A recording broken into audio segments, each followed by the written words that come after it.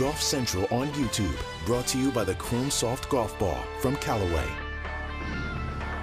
Hello, I'm Damon Hack, and this is your Golf Central update. What a week it was on the LPGA Tour, which crowned a new first-time winner, Leona Maguire of Ireland, able to get it done at the Drive On Championship. Final round 67 for a three-shot win over Lexi Thompson, who shot 65. Now, Leona joined us earlier on Golf Today.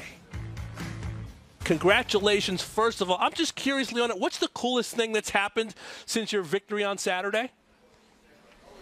Yeah, I mean, the response has been a little overwhelming, messages coming from all over. But, yeah, I mean, you know you're doing something right when the president is tweeting at you, I guess. Now, I think it was your mother's birthday on Sunday. What was the conversation like after you had your victory?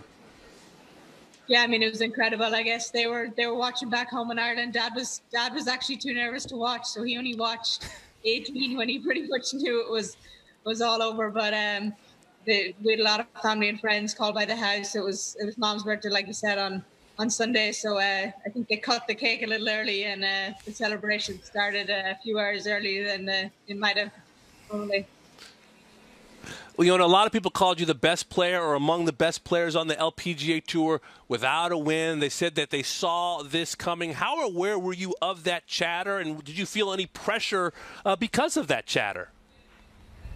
Yeah, I mean, it's obviously been a point of conversation for a while. Obviously, when I graduated Duke and made my way up through this Metro Tour, and I think I came close a few times last year in Hawaii and at Meyer, and Lydia and Nelly played better, and then I think Solheim sort of reignited those sort of conversations again, and tried not to think about it too much. Obviously, we'd never had a winner from Ireland before, so a lot of people in Ireland really wanted to see that victory happen, and went off social media on Friday night. Didn't look at it because I knew that would be a topic of conversation again, and I mean, just to try to stay as patient as I could. Figured that if I kept knocking on the door, eventually it'd open, and thankfully Saturday was the day.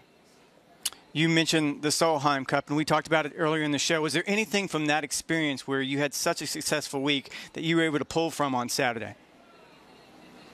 Yeah, I mean, I just think that belief that my teammates had in me and Beanie and my partners, George and Mel, throughout that week, I think that was the big thing that week, that they probably believed in me more than I believed in myself.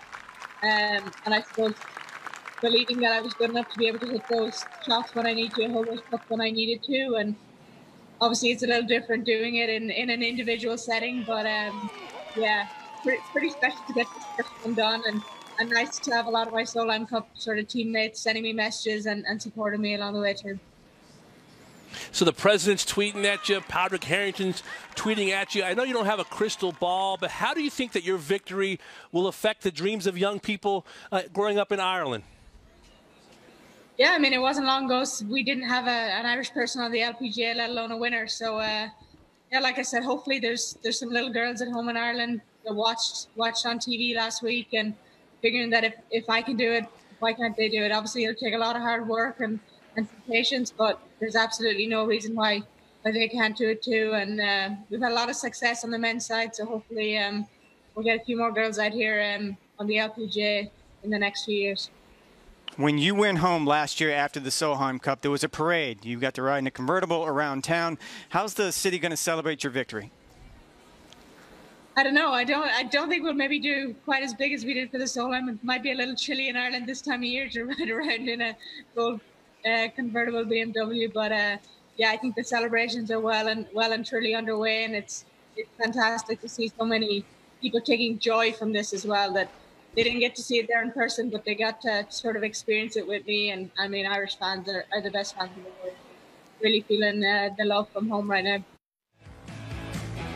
Leona Maguire making history, 27 years of age, first player representing Ireland to win on the LPGA Tour, finished 4-0-1 for the European team in the Solheim Cup in her debut last year, and shot a final round 61 at the 2021 Amundi Evian Championship, tying a major championship record and, yes, decorated career at Duke, where she was a two-time winner of the Annika Award. Fantastic week for Leona Maguire in Florida. Big week here for Golf Channel at the WM Phoenix Open. Have a great one, everybody.